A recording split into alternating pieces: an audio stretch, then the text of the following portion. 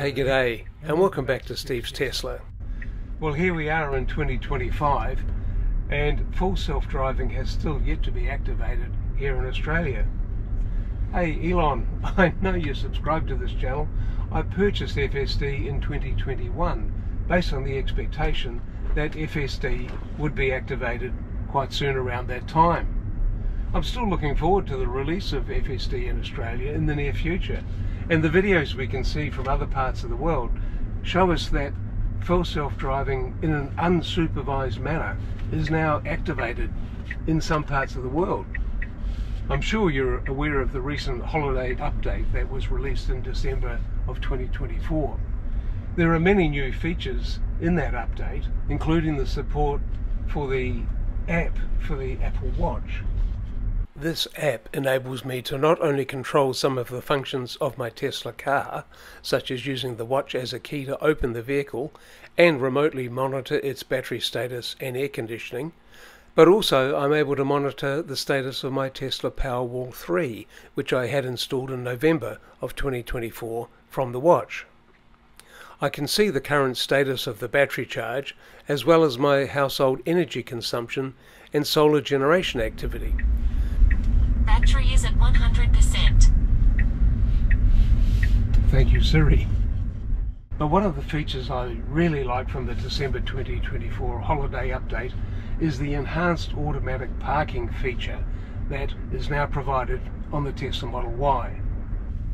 Automated parallel parking is not a new thing.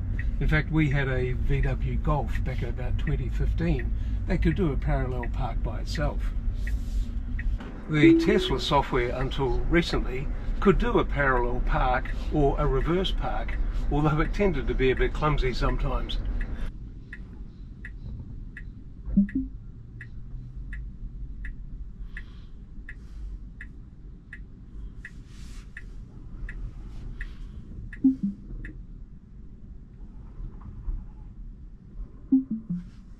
The most recent software update, however, has really enhanced the automatic parking capability and just gives you a little taste of what full self-driving will be like in the future. So I thought I would demonstrate the enhanced parking feature. I'm going to try a couple of different locations. This first one is down at my local beach because it's not too busy with other traffic. And I'll put the drone up so that you can get an idea of how the automated parking works. What's particularly clever about the enhanced automatic parking is that the Tesla Vision will actually look out as you cruise around, and it will identify potential parking spaces for you. You then just reach into this main screen and select the parking location you'd like. The car then takes over and completes the entire parking maneuver by itself. Let me show you.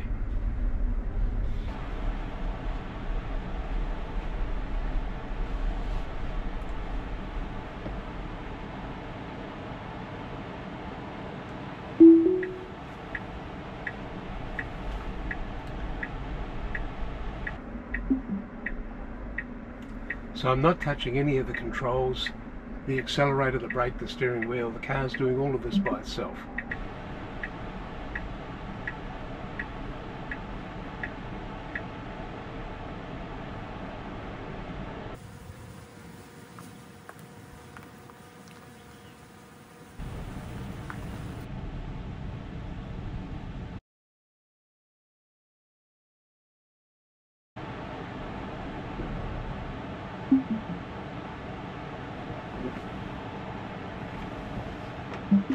So now that we've demonstrated the enhanced parking feature down by the beach, let's go to Bunnings, where it might just be a bit more crowded.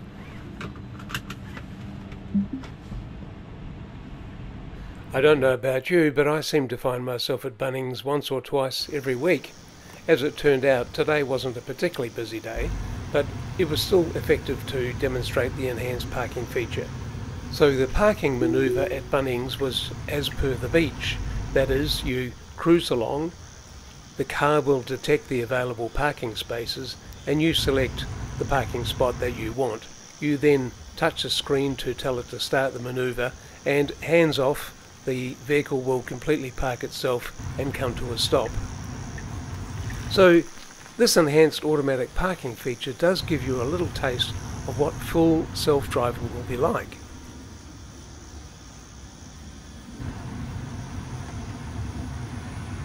I've had the full self-drive software in my Tesla now for nearly 3 years. For the first 2 years in my Model 3 and then in the last 9 months in my new 2023 Model Y.